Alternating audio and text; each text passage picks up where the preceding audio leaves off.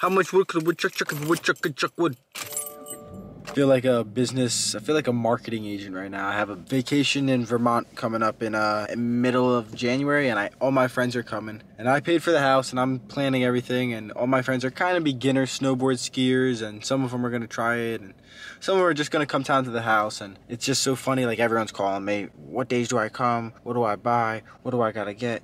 What do I gotta rent? What do I gotta bring? Am I gonna eat food? What bed am I sleeping in? Am I gonna sleep on the couch? What do I gotta bring? Do I gotta brush my teeth? You better brush your goddamn teeth. And it's just like, yeah, I gotta figure out what's going on, but yeah, I gotta be getting paid for this though. What are you gonna do? What are you gonna do? Alright, just got out of work. It's 4:09. Mad hype. Because look at this.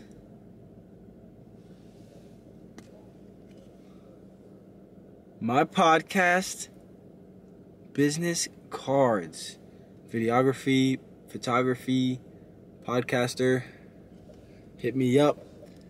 TKRP, the Keeping It Real podcast.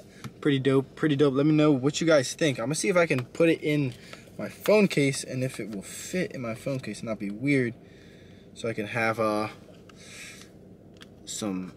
least one on me if I meet somebody, if I don't have my wallet. Oh, it fits perfect.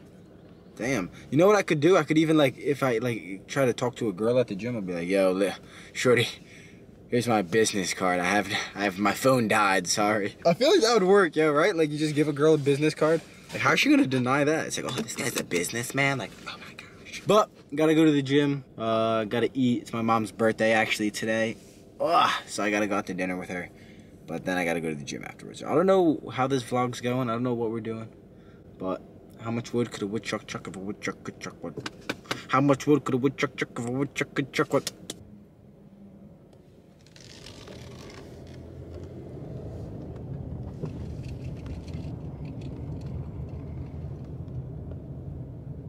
What do I see staring back at me? That's okay. I'm happy bro. to sound crazy. Yeah. Put on the tinfoil hat. But basically, microevolution is this idea that you adapt to different cultures, like in different climates. So like in Georgia, I'm freezing when it's 60 degrees. Yeah. Or I know this guy who was in the Middle East where it's 120 degrees, but when it's 80, he needs a jacket. Yeah. So that's true, obviously. But really, there's no examples of like a fish becoming a tiger or a walking mammal. And that's kind of what evolution posits. Okay. So it's like, well, I don't really see this either. I think the biggest question with evolution is probably the brain size. Yeah. Human brain size. How we grew our brain size. It doubled in like 2 million years or like 5 million years or something like that. The scientists can't articulate that. And it's probably not cooked food. It probably wasn't anything like that. So, like, what's more plausible, though? Like, what's more reasonable?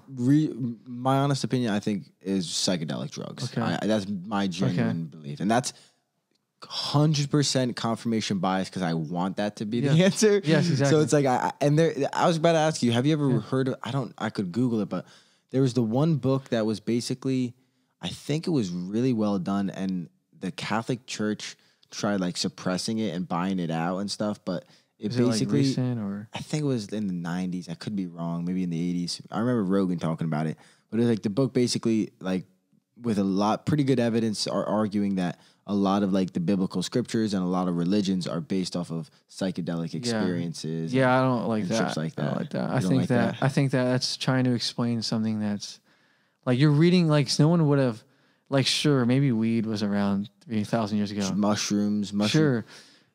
Yeah, I'm sure that's the case. Ayahuasca. Yeah, they're just plants. Like, I don't think no one would have ever come to that conclusion. Like, oh no, they had it thousands of years. They made alcohol 12,000 years ago. Well, I know that. Göbekli Tepe.